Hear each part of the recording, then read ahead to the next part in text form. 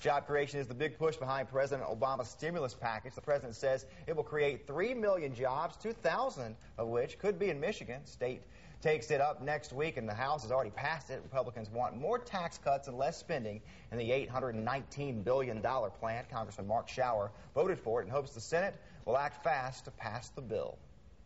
It's also intended to help prevent things from getting worse. When local governments, state governments, schools have to cut employees because their budgets are cut, that just contributes to our high unemployment rate and the downward spiral in our economy. Democrats plan to have the stimulus bill on President Obama's desk by February 15th.